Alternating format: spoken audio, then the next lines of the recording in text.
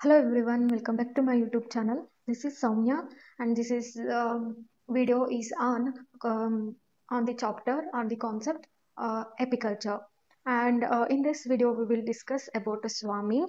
First concept. The second concept is super seducer, and then the next concept is nuptial or marriage flight. Okay.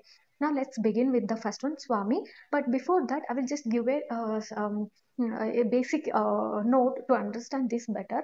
So when you take the colony or a comb of an honeybee, you can see three types of honeybees here. The first one is worker bee, okay, and then you can see the queen, okay, and then you can see the king, okay. When you take the kingdom, where you can see the soldiers, queens, and king, like that, the same concept it is present in the honeybee. A wonderful concept you can see in the honeybee.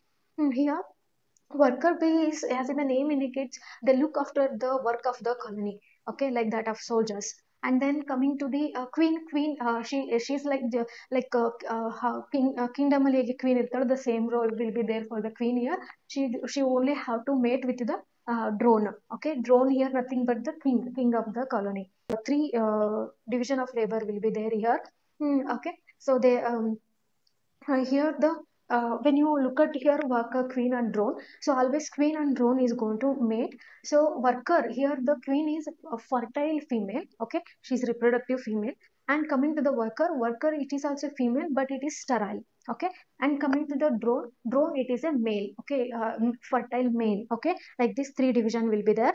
Now we will move on to the concept of swarming here. So, and here what happens, the process of living of the colony by the queen is termed as swarming. So I repeat once again, the definition of the swarming here is that the process of living of the colony by the queen is termed as swarming.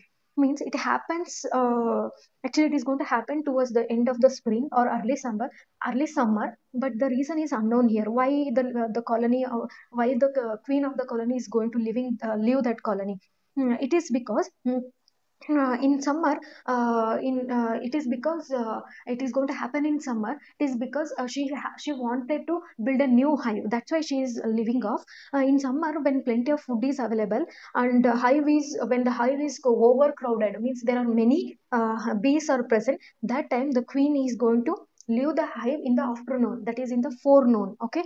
Forenoon, when she is about to leave, some of the old drones are going to follow her, okay. I'm mentioning here some of the old drones are going to follow here, and even the some of the workers also going to follow. And these some of the old drones, worker, and a old queen, they are going to establish a new colony at some other place. Okay, so for make you to understand, you can look at in the diagram here, which I have drawn simply to make you understand. This is the old hive, okay. Old hive, old queen will be there. She's going to leave the hive in the 4 afternoon with some of the old drones and workers, and trying to start to build the new hive. Then in the old hive, coming to the old hive again now. So in the old hive, what happens now? The question is, if it is a colony at the hive, so there should be queen. The queen should be present in the colony, right? So what happens here in the old colony? Now in the old hive, a worker is given a royal jelly. Okay, and that worker is converted into a new queen of the colony. Now she become the new queen of the colony. But this new empressor, that is a woman who rules a empire. She is very much with the very selfish kind. So she never tolerates her successor. So as a natural law in the hive, so she orders to kill the other sisters, if any in the hive. Okay, if there is any sisters in the hive, she, because she only become the queen, and she only wanted to rule the kingdom. She doesn't want some other else to take that place. So that's why she orders to kill the other sisters. Okay, that is actually called as swarming. I'm hoping this concept is understood. Now I will move on to the next one here. The next concept is super Caesar. Super Caesar, when the egg laying capacity of the old queen is lost, okay, and suddenly dies, a new and vigorous queen takes the position of the old queen. That is called as super Caesar. In swarming itself, we can explain this definition here. So when old queen is lost, or if she dies, new queen is going to take that place. Okay, that process is called as super Caesar. Okay, a small and a small concept. Okay, it is a small concept. Now moving on to the one more interesting concept, that is nuptial or marriage flight. So this is very interesting here, courtship behavior you can say, and animal behavior, how the queen is going to choose the drone, how the drone is going to mate between the queen and the drone here. So first happens when you now you, as you are seeing in the picture, so the hive is there. So in this old hive the new queen is there. Okay, new queen is there, but for this queen, for this new queen there is no swarming, she doesn't went for the swarming. So we know that from the previous concept that the first swarm is led by the old queen, right? Okay, the first swarm is led by the old queen, so she went to somewhere else and she started to build a new one. But here the second swarm is going to taken up by the new queen. Okay, so this the second swarm is led by the 7 days old virgin queen. Okay, so the queen which is followed by the drones and is called marriage flight. So after she becoming a queen in this old hive, after the 7 days she will start to leave the colony. It's not because of swarming, the first type of swarming, not it is, it is a marriage swarming. It is the this flying, this flight is for marriage flight. Okay, so as soon as she queen leaves the hive, that queen is followed by some of the drones. Okay, which are present in the colony. Okay, the drones are going to follow the queen to begin the nuptial flight. So to start this marriage flight, okay, how it is going to start, I will explain these points now. To begin the nuptial flight, a virgin queen bee comes out of the hive. Okay, that is the first time and only time the queen is going to leave the hive. Okay, so that is the chance where she is able to see the world, like she is taking the flight. Okay, when the queen begins to take the flight, it doesn't.